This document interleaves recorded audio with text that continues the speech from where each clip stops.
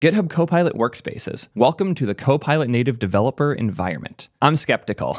I have been skeptical of a lot of Copilot for a while now. And to be fair, in the past, I just thought all of Copilot would be bad. And then I used it and I actually ended up really liking it. I have an old video back from like 3 apartments ago where I talked a lot about it. So check that out if you're curious how my opinion has changed over time. We're not talking about standard Copilot. We're talking about Copilot Workspace today. Apparently there's an announcement video I have to watch alongside it. And why not start with that?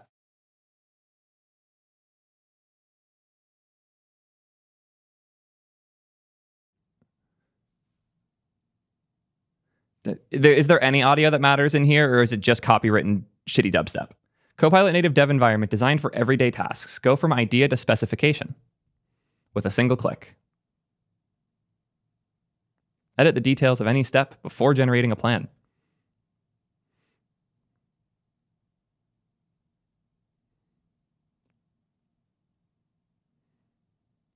Let Copilot generate code you can be confident in. Ooh boy.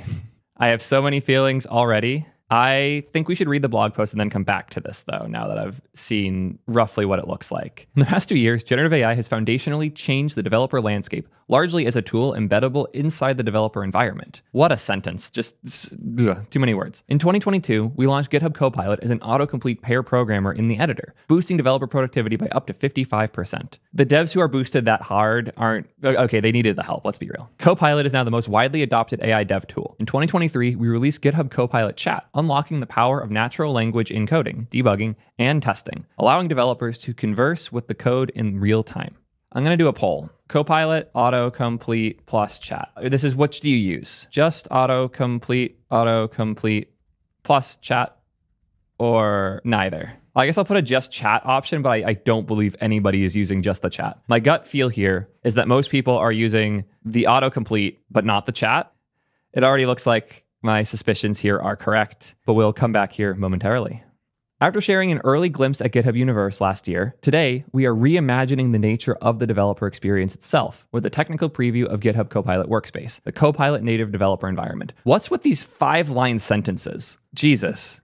Also, the huge reach here, we are reimagining the nature of the developer experience itself. There are so many reach words here that are crazy. Reimagining nature itself. You're trying too hard here, man. Like way too hard. AI generated blog post, not the furthest thing from the truth, honestly. Within Copilot Workspace, developers can now brainstorm, plan, build, test, and run code in natural language. Natural language is a bold claim here. We'll see how we feel about that. This new task-centric experience leverages different Copilot-powered agents from start to finish, while giving developers full control over every step of the process. Copilot Workspace represents a radically new way of building software with natural language and is expressively designed to deliver, not replace, developer creativity faster and easier than ever before. Can they not do a sentence that's less than 20 words? Jesus Christ. Like, these run-ons are killing me. With Copilot Workspaces, we will empower more experienced developers to operate as system thinkers and materially lower the barrier for anyone who can build software. I have feelings on this part in particular that we're going to go in depth on. Let's see the poll results quick.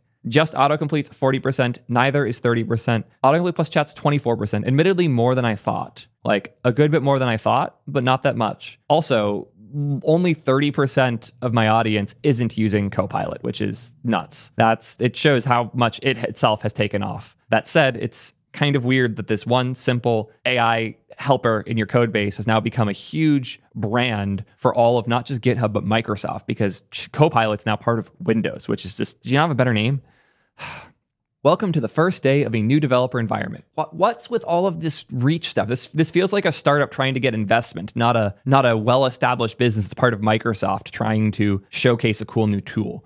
I would be much less skeptical if it wasn't for all this awful like marketing speak and the fact they use copywritten music here that might get my channel DMCA'd. So I got feelings. It all starts with a task. Let's take a look at the task. Add additional validations. Check for a valid secure URL, begins with HTTPS and appropriately formatted, and it checks for valid GitHub URL. So it begins with that. For developers, the greatest barrier to entry is almost always the beginning. Think of how often you hit a wall in the first steps of a big project, feature request, or even a bug report, simply because you don't know how to get started. Is this really that big a problem? Do I have to run another poll? Is getting started the hardest part?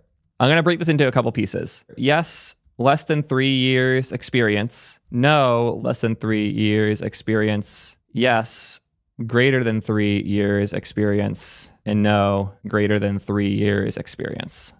I should have reworded that as knowing how to get started the hardest part, because I just don't think so. And it looks like y'all agree. Getting started is not the hard part.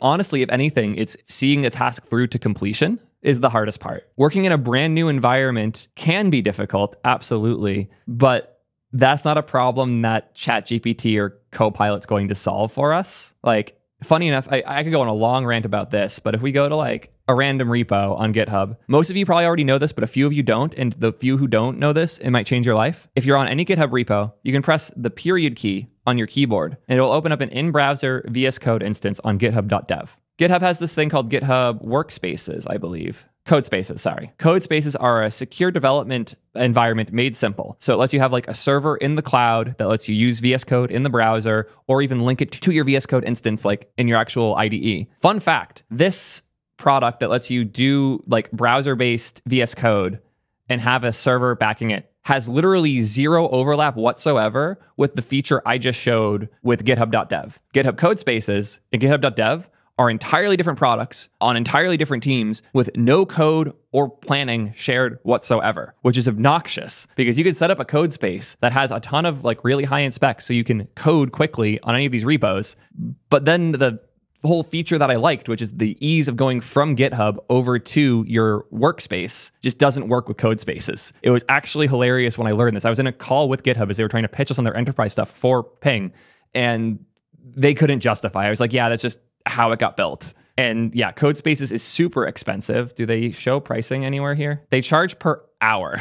So 18 cents an hour, 0.18 times 24 times 30. If you leave this on accidentally on the lowest tier, that's $130 a month. Hey, at least 60 of the hours were free. Yeah, no, I am very skeptical of GitHub's developer tools, as funny as that sounds. GitHub is a place to host your code, fine. GitHub is a place to get actual like work done. And now there's a third option here. We have github.dev, which is VS Code in the browser. We have GitHub Codespaces, which is a server-backed VS Code in the browser. And now we have GitHub Copilot Workspaces, which is, again, entirely separate. Isn't this fun? The reason I brought that all up is because if they wanted it to be easier to get started, maybe they should have one product that lets you open up a GitHub repo in a way that works in the browser. Wouldn't that be nice? But no, why would they do that when they could make a fourth product instead? This is the magic of the GitHub treadmill, as I like to call it, where they just keep running to some new idea instead of fixing the things that they built in the past, and way too much stuff's being left to rot. And since Copilot worked well, they're just redoing all of the things they've done in the past, but with Copilot stapled onto it now. Oof. Anyways, let's look at how it actually works. Workspaces builds the full plan. This is an interesting thing, and I've seen more and more of these AI tools starting to do this, where rather than pretend that they can just spit out correct code, they're trying to give you steps that the code will do so that you can approve or edit. Because when it takes these small things and breaks it out into more parts, it's easier to do each of those steps, and you're more likely to have a correct result. So it's almost like if you asked the Copilot or ChatGPT, because we had these 2 points. We wanted to check for the valid secure URL and for the GitHub URL. You ask ChatGPT, what are the steps to do these two things? And it spits out 15 steps. That's what they're doing first. So they say, hey, here are the things. And then ChatGPT spits back, okay, here are the steps that we're proposing for it.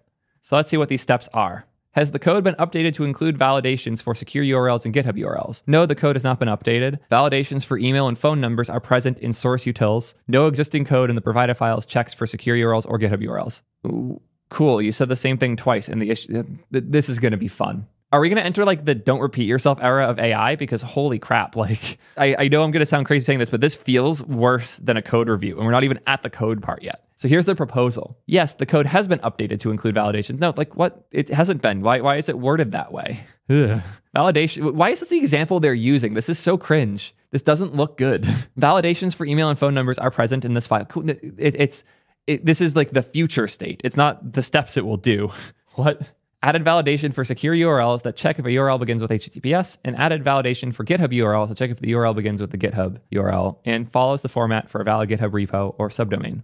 And then update the README to be more representative of the product. Include a section with the summary, include a section summarizing the key validation, include a section about the licensing linking to the license file. Why is that part of this? It's just not doing the issue. Honestly, this kind of feels like your usual like beginner trying to commit things where they just like touch 15 things they shouldn't. Like, what?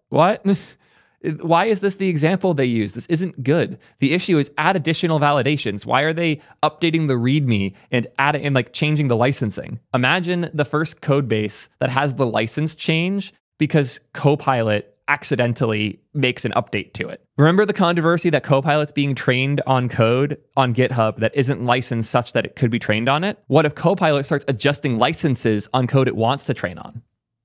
Now we're thinking 200 IQ. Jesus, this is cringe.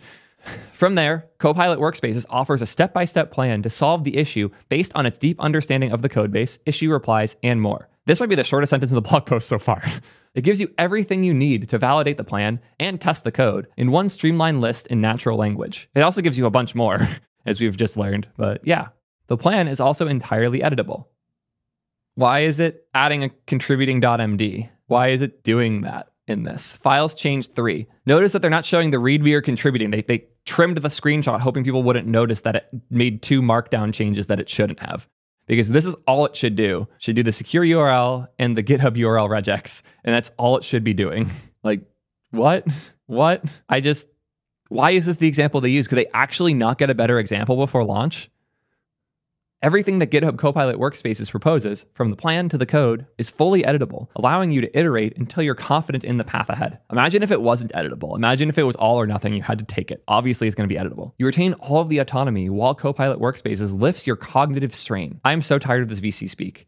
This is one of the most VC speak blog posts I've ever read. I don't normally get mad about this, but it's so... It doesn't check for subdomains. Wasn't that required? Yeah, it just doesn't check that. So not only did this do a bunch of things it shouldn't have done, it didn't do the one thing it should have done. So 50% success rate with the things it did, and then a bunch of additional failures for things it shouldn't have done. Why is this the example they're using? This is so bad. I feel like I'm always stuck shitting on GitHub, but they just keep releasing these half-baked things that suck, and I don't get why we pretend they're good. What are they doing here? Are they... Cool, it ran tests. Did they show the tests? Because the tests are probably wrong too. No, they're actually cutting off the bad code there in this screenshot. What is this even meant to be a screenshot of? Just like running a terminal in this like fake GitHub app? And once you're satisfied with the plan, you can run your code directly in Copilot Workspace, jump into the underlying GitHub code space, and tweak all code changes until you are happy with the final result. You can also instantly share a workspace with your team via a link, so they can view your work and even try out their own iterations. All that's left then is to file your pull request, run your GitHub actions, security code scanning, and ask your team members for human code review. This changes tense all throughout. This is such a weird blog post. And best of all, they can leverage your Copilot Workspace to see how you got from idea to code. But it's mobile compatible. I hate this. I hate this so much. Why are we here? Anyways, how many sentences start with and in this? This is so poorly written. I'm sorry to the author. I know you had to rush this out, but like, do a copy pass. And because ideas can happen anywhere, GitHub Copilot Workspace was designed to be used from any device, empowering a real-world development environment that can work on a desktop, laptop, or on the go. I'll admit, I'm a pretty big GitHub mobile user. I've done probably too many reviews of code on my phone. I'm surprised the app's gotten as good as it is, but it's honestly totally usable, not for like writing code, but for quick reviews, cutting issues, stuff like that. It's nice. The idea of an AI tool for generating code on my phone isn't the worst part of this by a mile. In fact, this almost sounds nice. At the very least, nicer than typing the code via a mobile keyboard, but iffy overall. I want to check this. Let's take a quick look. Cool. You open in a workspace, add unit tests for the secure URL, valid. This is the same example that was broken. Are you kidding? Are you kidding? Let's see if these test cases are even correct. Because they said the subdomains, and I don't think it had. Yeah, it doesn't have any subdomain example, so it's wrong. It's just not testing things. It's not even testing the spec. It's like, cool, you can do this on mobile, but it'd be cooler if the code was right. It's crazy that the one example they have that they're using for all of this content, it specifies it could also be a subdomain of github.com, and it just didn't do that. Like, what? There's two potential paths here. Either that was an oversight on their part, which showcases how dangerous these tools are, because these types of tools need to be reviewed more strictly, and even GitHub didn't review the code properly. The alternative is this is the best code they could get it to generate. Those are the only two realities we can live in here. Either this code passed their review, even though it didn't follow spec, which means this tool isn't great because it generates code that isn't being reviewed properly, or they just couldn't get a better answer out of this code. Like, it's one or the other. Which is it, GitHub? This is a mess. This is our mark on the future of the development environment, an intuitive Copilot-powered infrastructure that makes it easier to get started, to learn, and to ultimately to execute. By the way, you should subscribe to Theo on YouTube. Wait. Okay, maybe this blog post isn't that bad after all. Hit that subscribe button if you haven't yet. It's free, helps us out a ton. Anyways, enabling a world with 1 billion developers. Early last year, GitHub celebrated over 100 million devs on our platform, and counting. As programming in natural languages lowers the barrier of entry to who can build software, we're accelerating to a near future where 1 billion people on GitHub will control a machine just as easily as they ride a bicycle. This is such VC speak. What the hell is going on? That's like 1/7 of the people in the world? What? This feels like GitHub's trying to get acquired, but GitHub's already been acquired. Microsoft's still worth over $3 trillion, and they are currently the most valuable company in the world. Like, what? Why? What? Ugh. Anyways, we've constructed GitHub Copilot Workspaces in pursuit of this horizon as a conduit to help extend the economic opportunity and joy of building software to every human on the planet. At the same time, we live in a world dependent on and in short supply of professional developers. Around the world, developers add millions of lines of code every single day to ever more complex systems and are increasingly behind on maintaining the old ones. I don't think I've ever seen the word evermore used unironically since like the 1950s. The use of the word evermore here makes this feel like it was AI generated. What was the Paul Graham tweet? It was delve.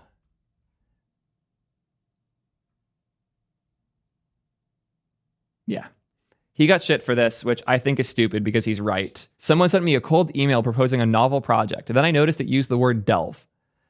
And then this. My point here is not that I dislike delve, though I do, but that it's a sign that text was written by ChatGPT. Papers with delve in title or abstract. That doesn't just happen. You don't go from 2,000-ish papers that use this word, not even, to 18,000 papers using this word. Like, AI just loves using these fancy words because of the papers and things it's trained on, and it just overuses them. Like, the most obnoxious thing ever. Paul's entirely correct that like when these things pop up in emails, you should be more suspicious when you see these fancy words that don't need to be in there. Like, I'm a linguist. I'm a nerd about writing. I've been copy editing for almost as long as I've been coding. Making your language simpler is a skill in and of itself. And that's what Paul is saying here. And if you've read any of Paul's writing, which, by the way, you absolutely should. He has one of the best blogs on the internet, minus the fact that it's as ugly as it is. I've been meaning to do a video on how to start Google for a while, but like everything on here is phenomenal. There are so many posts here that are like all-timers that, like have aged incredibly. Like How to Make Wealth and Mind the Gap are both incredible. Great Hackers is also a legendary post. The Roots of Lisp is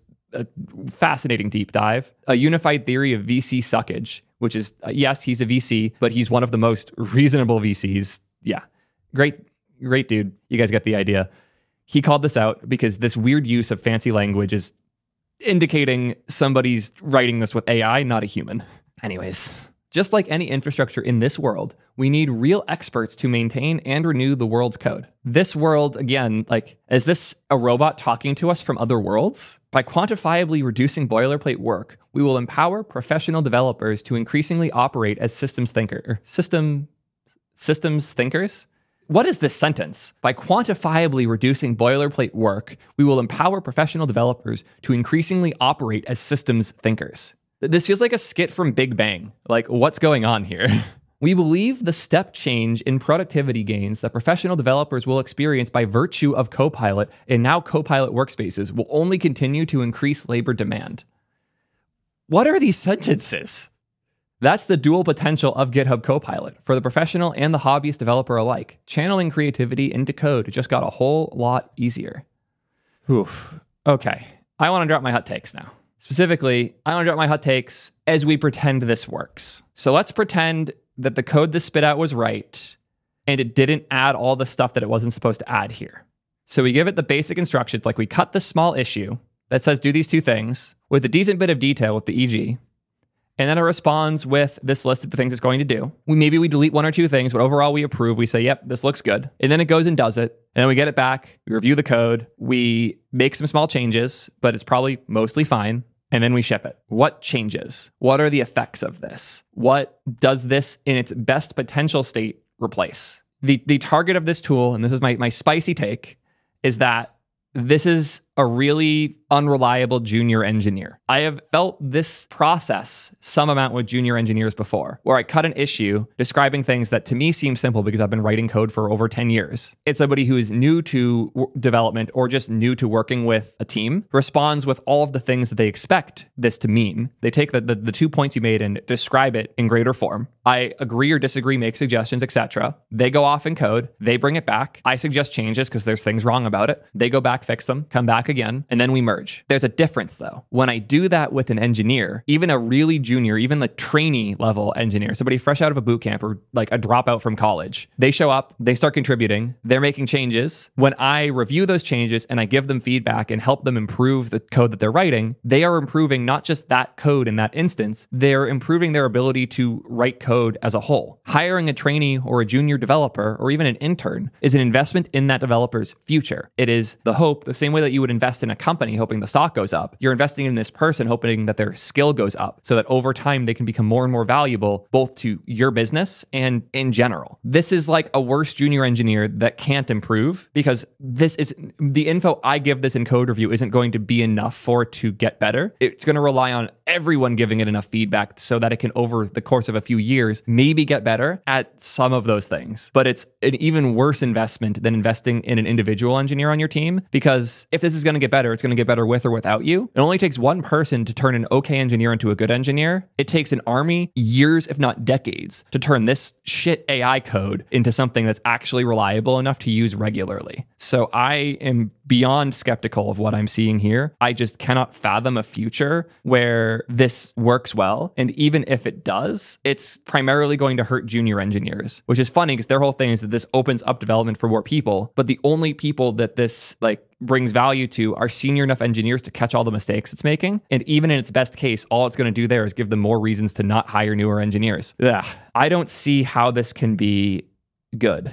And honestly, the fact that if you haven't seen my Devin video, I am beyond skeptical of it. Since that Devin video, a lot of other people have covered it and found even more nonsense there. The fact that Devin seems entirely useless, and now this does too, has me incredibly skeptical. One more thing they didn't include anywhere, and I am not surprised they didn't include anywhere, is they don't show how long it took for any of these steps to occur. How long did it take to go from issue to spec and then to code? Because for a lot of these types of things, it's not quick. With Devin, we saw generations that took 20 plus minutes to do. And this is probably going to take similar. Until the instructions get way more accurate, until the code gets more reliable, and the response time is good enough to have a back and forth, I just don't see how this can work. Dev IDK Who Am I just found the link to the repo that they actually did this on, which is fascinating because this should give us the ability to see the timestamps and also see the crap code. So let's do just that. Holy wording. Why did it write so much shit for what should have been a 3-line of code change? This is not better. Again, the goal here is to make it so experienced developers can move faster. Reading all of this nonsense and trying to figure out what it's saying is more work than just writing the 2 regexes or auto-completing them. In fact, quick test. Regex that matches HTTPS, GitHub URLs, and all subdomains. Look at that. Additionally, the README file has been significantly updated to provide a comprehensive overview of the library. Reminder, this is all for adding additional validations for these 2 very simple things, checking for a valid URL and checking for a valid GitHub URL, specifically checking for subdomains. And they redid the README, they added a contributing MD, and let's just look at it because I'm so curious. Contributing to the Octo Academy Utils library. Thank you for your interest in contributing to the Octo Academy Utils library. We value your contributions and want to, why did it make this? Because it's just because the code base said README to be updated, so they felt obligated to do that? Is this AI just going to find every to-do in your code base and do nonsense to it? Also, what happened here? Why does it think this is a massive diff when it isn't? They didn't change these, right? Why is it diffing that? And again, the GitHub regex is wrong. This is not good. Why are they using this as the example? I'm so confused. Ugh.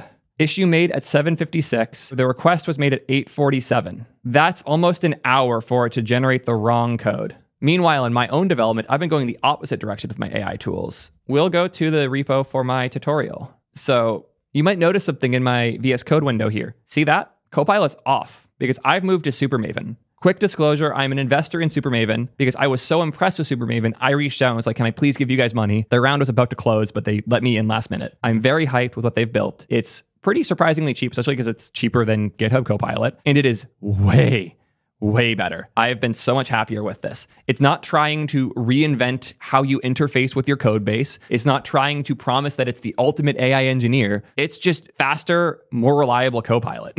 So like if I go to some random, we'll just do a counter. New file, counter.tsx, export function. Notice how fast that happens. And it's not always like the perfect thing, but if you give it a little bit, look, const count and sent counts use state, ta-da.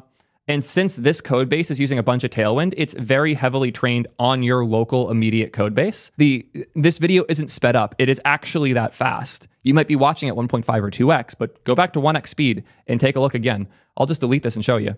Counter, I press tab, it has that. I don't want that though, so we're gonna do const. Now it does that.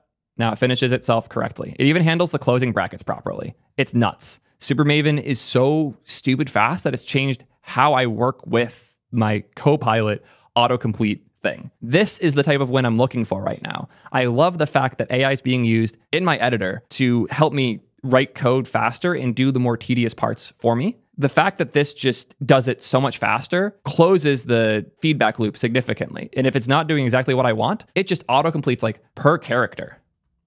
Like C, O, N, S, T, it still has that autocomplete, but I press tab and the next result's immediately there. If I switch this to Copilot quick, let's do that. Enable Copilot, disable SuperMaven temporarily, export function. Oh, there it goes. I'm just so used to it being faster. Export function gets snippet type.